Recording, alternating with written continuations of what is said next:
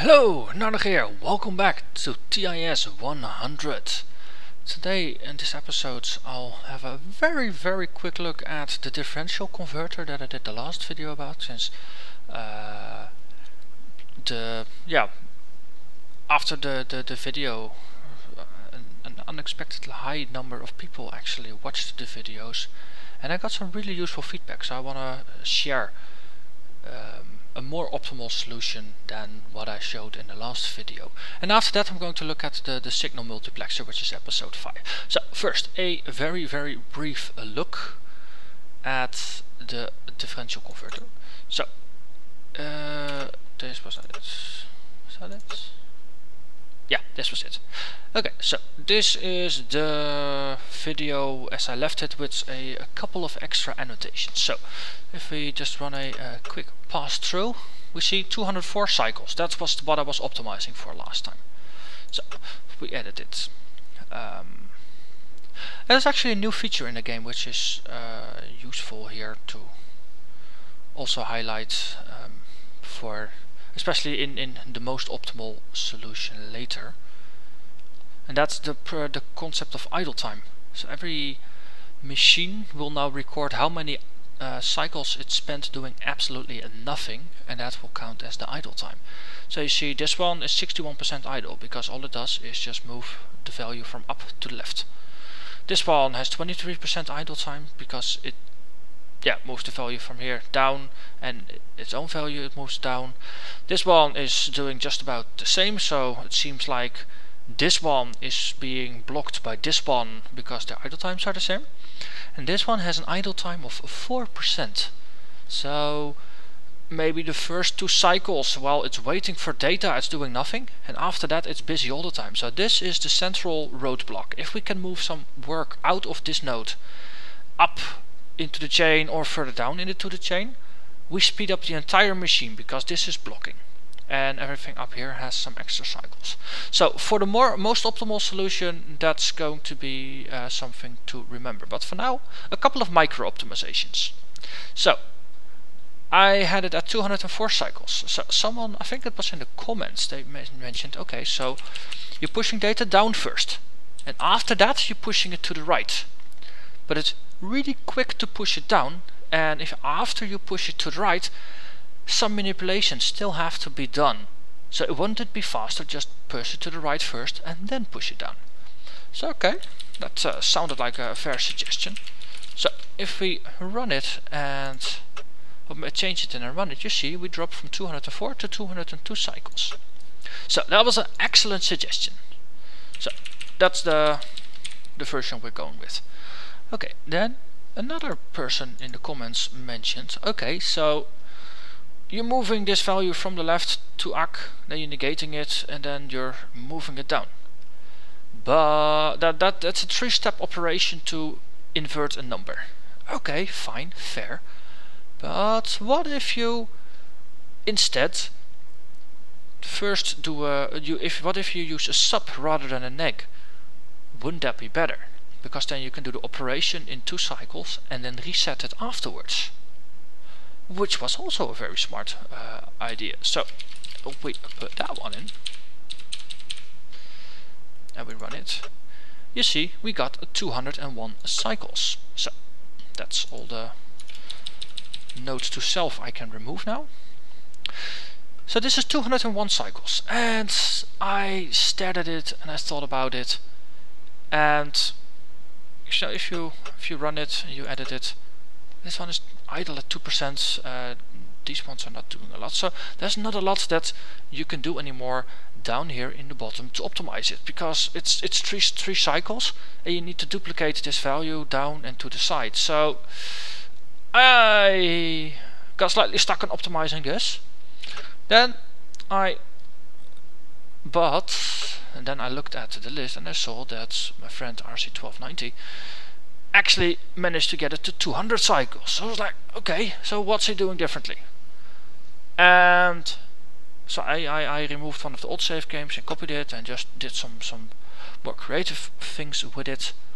And then it struck me, okay, so what if I don't look to optimize on the bottom? What if I look upwards? because it's only one cycle. And if it's only one cycle, rather than, because remember there's 14 numbers that go through. So if the difference is one cycle, then it has something to do with setup time or with flushing the last cycle. And the code down here for flushing things was already pretty much optimized, but I hadn't really looked at the upside of the or the start of the sequence. So maybe I could optimize something there. So I started looking and I come to this. So remember, in the previous sample, the right node moved the data to the left, and this node, it moved data from top to down, and it took it from the right to down. And then this one did the subtraction. Okay, but we're already handling both of the numbers here, so why does this one need to do it multiple times as well? So that's what I changed. We take the value from up and we store it in ACK, and then we subtract the value we get from the right. So there's only one number that we have to pass through rather than multiple numbers. And then after we subtract it, we move it downwards. And then we move this one just down, so this becomes a dumb pipe. And then after this we do the split and we do the subtraction with the reset afterwards. And if you run this, we get 200 cycles. So far managed to get once again I managed to find the most optimal solution to this puzzle, at least based according to the leaderboard of my friends that are actually playing the game and the publicly available leaderboards. I'm in the fastest bracket. So if you still have feedback on how to improve it even further, I am more than welcome. And when I get enough feedback about things to just improve it, I'll go back to it in a later video and just share that with the world. So with that said, let's move on to the next one, to the Signal Multiplexer. So this currently, once again, as far as I can tell, this is now the fastest solution, because my local leaderboard and the graph indicates I'm in the top bracket. So if you have a better solution, please let me know. I am interested. So let's start with the first one, the V1. You see it has 266 cycles. That's, I think it places it in the tallest pile. So this is one of the most popular solutions. It uses 5 nodes and only 16 instructions. So it optimizes for the nodes and instructions, but it's not the most optimal for cycle count. So let's have a look at that one. So this machine, what do? We read values from in A and in B. So that's this one and that one.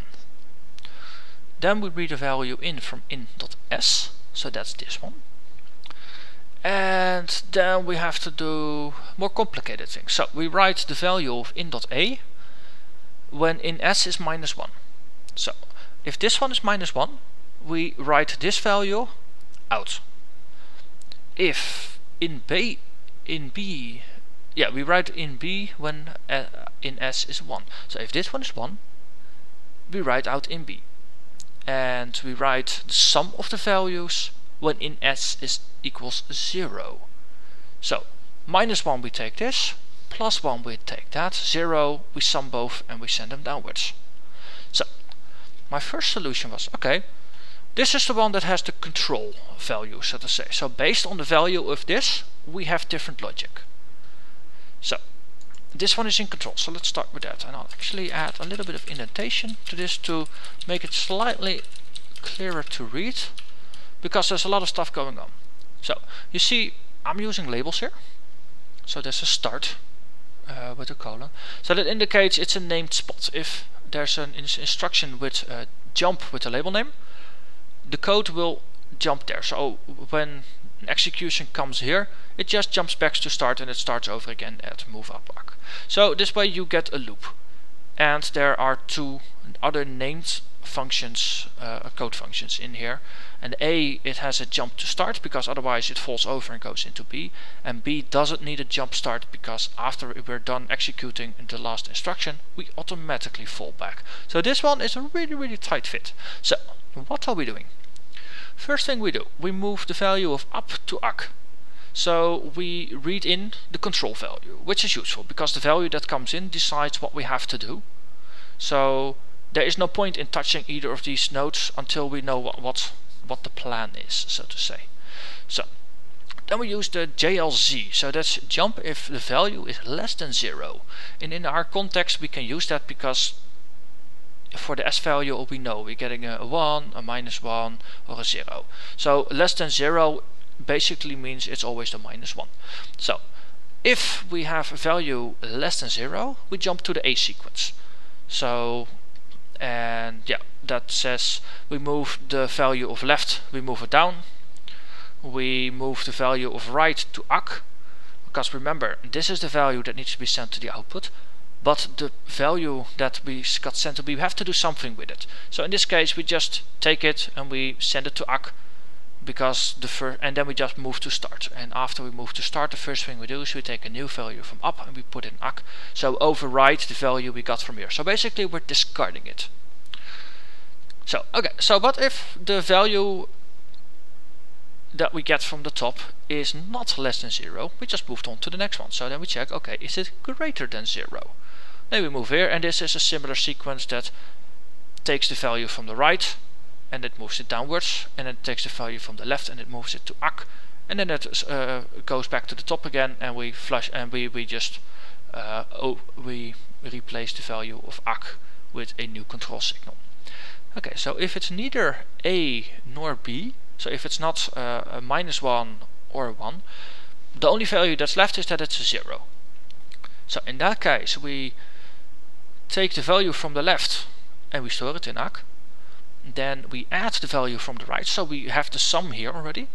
And then we move the value from ACK, we move it down, and then we jump back to the start. So this is pretty straightforward. So we have a main function, and based on the value that comes in, we take either action A, B, or we take action, you can call it C, or the implied default action of value 0. And if we run this, we get a cycle count of 266, and that's the longest chain. So this is the most popular solution for this puzzle. So this is a very elegant T-shape. Is there a way to optimize this to get even less nodes? I don't think so, because you have your inputs, those three, so these three nodes, you always have to write some code in it. You have to do something with it. And you have to get to the output. And the only way to get down is to use at least 2 nodes to actually bridge down here. Until they add teleportation node, 5 nodes is the lowest you can do here. So that's the first solution I found. So then I wanted to optimize for lower cycle counts, and I came up with something different for that. So first thing you'll notice is I'm using 7 nodes, so I use this one and that one as well. And rather than putting all the code here and having the other ones just be dumb pipes, I spread the logic out. Because if all the code is in one node and the other ones are just dumb pipes, that means one node is doing all the work while the other 4 are being bored. That's not quite what we want. So let's just run it. So this is 203 cycles. It uses 2 extra nodes and more instructions, but it optimizes for cycle count. Okay, and with that we actually get our idle percentages. So you see the top nodes are all busy. They don't waste any time. And the other ones, they waste a little bit of time. So there might even be a better solution if you manage to move even more work from the top nodes down the chain. So what is the main difference here? Because let's start again where we're looking at in S. This is the control signal. So we take the value from up and we move it to ACK. That's what we did before as well, but now we send the signal to the left and we send the signal to the right. So before we read the value and then we had a number of jumps that decided what the in node was going to do with the values that it got from the left and from the right. And now we're doing the total opposite. So we store the node and we send it to both sides. Okay, so let's have a look. There's a comment here. Emit if -1 or 0. No emit on 1. So let's go back. If we want to add,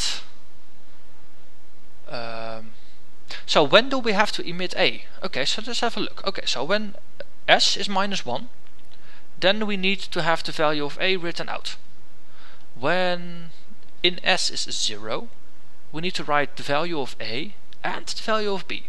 So this value is used in both use cases. Only when S is 1, then all we care about is B, and then we don't care about A. So that's basically my interpretation of this.